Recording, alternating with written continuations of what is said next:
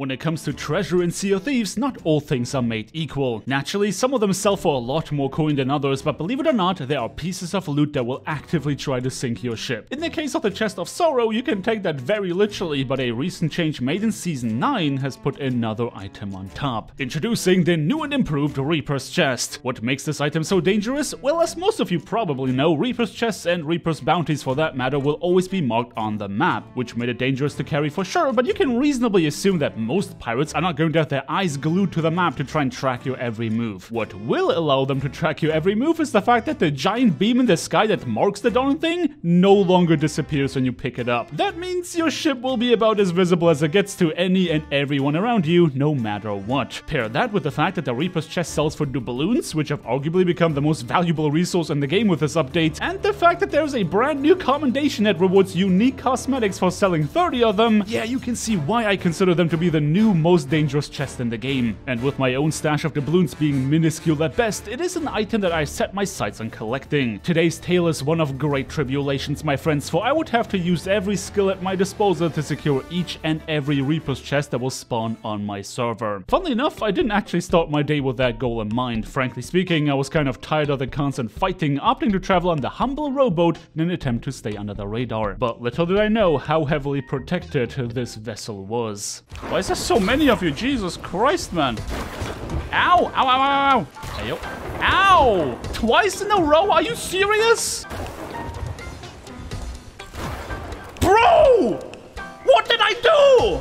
I don't know what I did to upset Zeus enough to smite me down repeatedly, but after minutes of hacking away at AI enemies whilst under fire from the heavens, I decided to retreat back onto my ship and wait until the storm passed. Once that was the case, I decided to head west in hopes of more inviting weather gracing my travels. And for the next little while, I decided to collect whatever pieces of treasure I could get my hands on. Somebody had left a gift at New Golden Sands, which was just as well because these things also sell for doubloons, assuming I can get it to Reaper's hideout. When I arrived at Mermaid's Hideaway, I was blessed with a replacement rowboat of the cannon variety. To defend myself, right? I need the cannon rowboat to defend myself? Nope, to shoot fireworks, because trust me when I say that, you're not gonna hit the broadside of a galleon with that thing. Anyway, only because I was limited in space didn't mean that I didn't want to feel cozy. I found some random plants that would brighten up my living space, and a few islands over, I had also got my hands on a new companion to aid in my travels. As per the voices in my head, this chicken would henceforth be known as Kevin, and with him by my side, I felt audacious enough to go and collect a Reaper's Chest. I know I said that the whole reason I wanted to live on a rowboat was to stay under the radar, but because somebody on my server is currently stacking Let's do this again. I know I said that the whole reason I wanted to live on a rowboat was to stay under the radar, but because somebody on my server was currently stacking the Fort of the Damned World event, I felt that other pirates would probably rather target that than a single Reaper's Chest. And boy was I wrong, because an aggressive brigantine was coming my way, and unfortunately, they were not here to talk. Greetings, gentlemen, we can talk about this. I'm just a man on a rowboat, alright? Listen, you can take the chest here, take it. Take the chest, it's in the water, just take it. I don't think you need me telling you that this was not enough to appease them. In true pirate fashion, these guys were determined to hunt me down. Knowing I had no choice but to go to Reaper's hideout, they strategically cut me off, and as I alluded to before, the cannon on my rowboat was not exactly helpful in my attempts of turning the tides. If it's a fight they wanted, it's a fight they shall get. Outnumbered and outgunned, I was valiantly standing my ground, because I wasn't just fighting for myself. Of course I wanted to hand in the chest, but if I end up dying here, Lord knows what's gonna happen to Kevin. Alas, I inched my way forward with every step being conquered on blood and iron. It was apparent that they began getting antsy when I closed the distance to the turn-in spot, allowing me to catch them off guard. That brief mistake allowed me to secure the goods, but I wasn't safe. There was more treasure on my rowboat, but with me having turned in the most valuable piece of loot, their pride was undeniably damaged. These guys had no intention to let me live after I humiliated them like this, and as such, I had no choice but to respond in kind. I was really hoping that the damage I dealt to their brigantine would force them to retreat, but apparently they were still trying to secure my rowboat, and once all of my pineapples were consumed, I was the one who had to retreat. But no matter how I sliced it, this was a losing battle. I couldn't hide forever. I had run out of food, I had run out of cannonballs, and at the end, I had run out of options. That brigantine had conquered my rowboat, and with it, my loyal crewmate. But rest assured knowing that I would not sit idly until I had my revenge. Okay, things might not be looking great for me, but that does not mean that I would give up. Upon my return from the Ferry of the Damned, I had learned that not only was my sloop still afloat, but a new rowboat had spawned on the very island where I began my adventure. Of course, I immediately headed back to Reaper's hideout because there was one thing above all else that I had to find out. Hey, do you still have my chicken? No. Wait, did you take the rowboat? No, the rowboat is yours. Hey, yo? Wait, why did you kill me then? Wait, what? You know, it's a pirate game. I'm trying to have fun, you know. That's a reasonable response, I didn't expect that. That definitely caught me off guard, but his logic was airtight. It is a pirate game, and in true pirate fashion, I shall get my revenge. I mean, it's one thing to take a man's treasure, but killing his chicken? That just kinda messed up. Thankfully for me, his brigantine crew had to fight another brigantine, namely the fellas that were stacking the Fort of the Damned. These guys did not seem to mind me much, even going out of their way to greet me, meaning there was potential for me to involve them in my plans for revenge. Once the chicken killers backed out of this fight, I decided to spare this new brigantine a visit, because hey, the enemy of my enemy is my friend, right? Hey, it's Rowboat Guy again. Is someone here? Hello, Rowboat. Hey, hello. Do you have use for another person? Dude, come on, man, what the hell? If you're gonna get the Athena chest, yeah, sure. And as such, my infiltration was successful. I didn't really care a bit about them wanting the Athena chest specifically. I mean, what is this, season 1? Nobody cares about Athena chest now that the chest of fortune exists. Besides, I'd set my sights on other treasures. It was obvious that this other brigantine was after Reaper's chest as well, seeing as how they singled me out instead of fighting my new allies. If it's Reaper chest they wanted, then I would do anything in my power to deny them. And I told my new friends as much, seeing as how they were more interested in gold pieces and reputation than doubloons. They had no issue leaving this very dangerous cargo to me, but for now we had to work on completing this event. But things weren't exactly going as expected. One of them had jumped into my sword dash trajectory, causing me to slice him up by accident, and since I didn't have a ship that I could use to join an alliance, there was no way for me to resurrect him. While he didn't take it personally, I was still about to pay for that because one of these skeletons decided to not honor the length of that gunpowder fuse.